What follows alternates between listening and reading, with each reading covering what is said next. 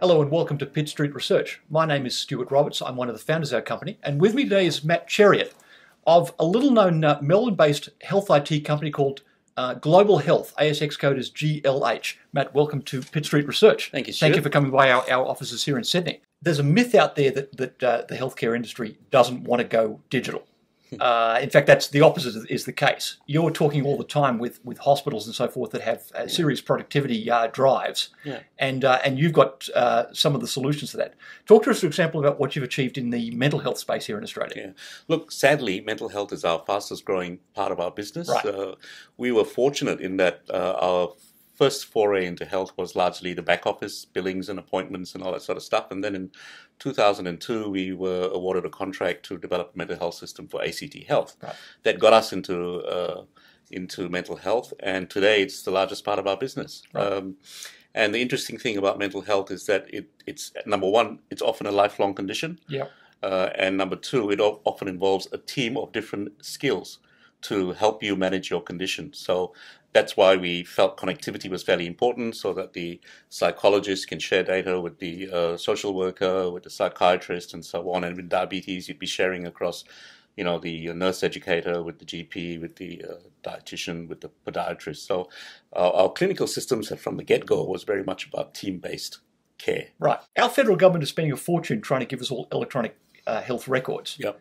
At relatively little cost, you've developed a contender for greatness in the electronic health record space. You've called it LifeCard. Share with us what you hope to achieve with LifeCard. Well, LifeCard is my personal health record. So the first thing is it has all my key information about myself, my history, my medications, my pathology results, all of stuff which can be graphed, and eventually decisions can be made either by AI or by health concierges or coaches that will look after me or be advised that, Mathew hasn't filled up his blood pressure for the last week. So I get a reminder to say, hey, you haven't recorded your blood pressure this week, or your sugar levels if I'm diabetic. Right. So it's about me as a consumer, and consumers in general being more engaged and being more accountable for managing their health outcomes. Right. In concert, in conjunction with the care team. Now, one of the more pleasing aspects of this business is you've funded a lot of your growth internally. Your revenue base is about $6 million a year from secure messaging system, as well as the various SaaS-based platforms that you've developed. Correct. You've just raised a small amount of capital in a rights issue. What are you hoping to achieve with that? So because our whole vision is about consumer empowerment and consumer involvement in health, in managing their own conditions, we see a huge opportunity in the stuff that we're doing quite successfully in Australia, being pushed into markets where there's a much larger base of consumers, right, but with exactly the same problems of the higher incidence of lifelong conditions, whether it's diabetes or high blood pressure or anxiety or so on.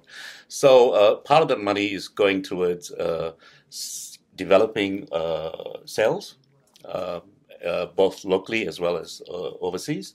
And another part of the money is to continue to perhaps shape our R&D for the consumer application in particular. Right.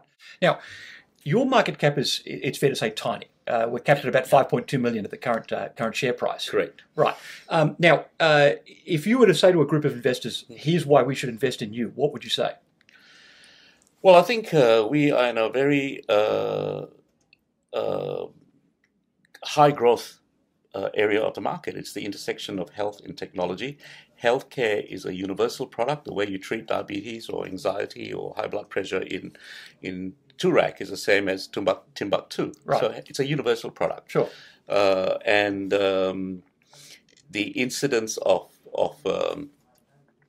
lifestyle diseases is on the increase. The ability for funders of healthcare to fund health is becoming prohibitive. Right. So we need to think differently. And I think getting the consumer involved, getting the consumer engaged, getting the consumer to sort of work with the Internet of Things. Ideally, I heard someone say, I'd want my weighing machine to talk to my LifeCard, which then talks to the fridge and locks up the food, right? That's that sort of thing, right? Right. So, but to do that, you do need a consumer health record, which is LifeCard, right? And you want a team of carers or coaches or concierges telling you, hey, you need to change your behavior. Right. Otherwise you're just going to get worse. and you're going to get unproductive, you're going to get depressed, you're going to get overweight, whatever the case might be. Right.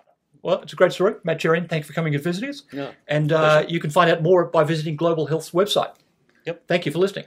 Thanks, Stuart.